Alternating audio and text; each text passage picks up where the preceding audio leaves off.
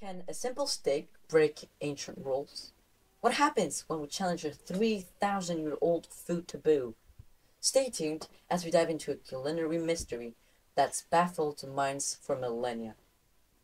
The laws of mixing meat and milk are based on the biblical prohibition: do not cook a kid in its mother's milk, which is mentioned 3 times in the Torah, once for the prohibition of cooking, once for the prohibition of eating, and once for the prohibition of deriving benefit.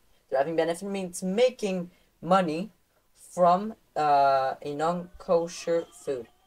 The prohibition against eating is derived from the cooking language to indicate that by the Torah it is only forbidden if cooked, but rabbinic laws forbids it in any form. The term "kid" is not really specific. The same law applies to beef, sheep, and goat, and it doesn't matter whether it is the milk of its mother or that it's any milk from any other animal. The scripture speaks in the present tense. The law applies only to pure animals. Pure animals are kosher animals, such as meat of a pure animal cooked in the milk of a pure animal. However, the meat of a pure animal cooked in the milk of an impure animal, or the meat of an impure animal in the milk of a pure one, as well as the meat of wild animals and birds cooked in a pure milk, is only rabbinically forbidden. It is not forbidden from Torah. But since rabbinically, when something is rabbinically forbidden, it becomes minhag Yisrael, and then automatically becomes a commandment. These are permitted in cooking and deriving benefit. Eggs found in birds are permitted to be eaten with milk, provided that they are fully formed. If they are not fully formed, they are considered like the meat of the bird itself. But what is actually considered as fully formed?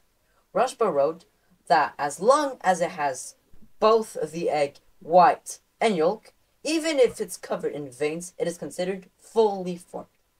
If it only has the yolk, it is still considered meat.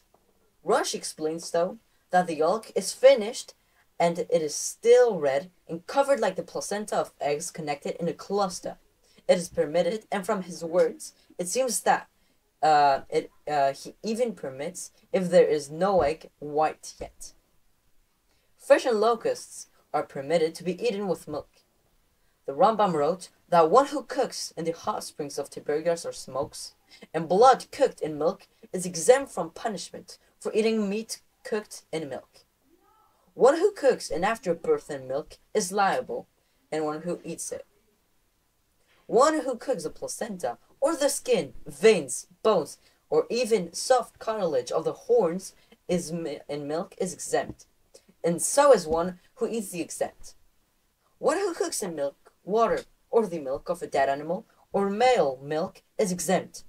And the Rosh wrote that when is not included in the category of milk, water, and is forbidden by the Torah. Milk water is only when all the food substance, such as after all the cheese had been made, is cooked in milk, and the food substance floats on the top, leaving only water. This is what is called milk water.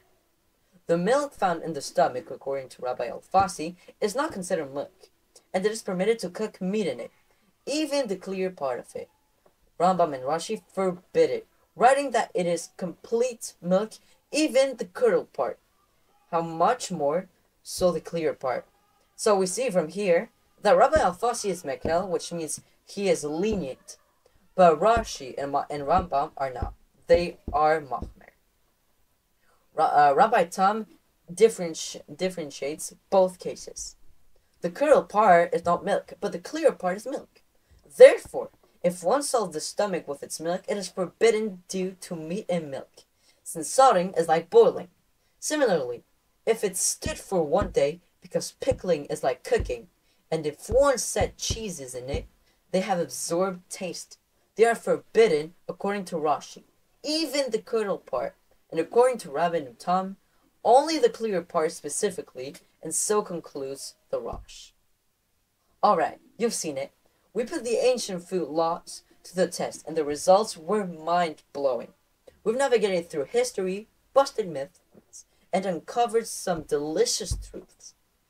If you're amazed, by what you've seen and want to join us on more of these stories, smash that like button and hit the subscribe and turn on notifications so you don't miss a single wild ride. We've got plenty more on that, where this came from.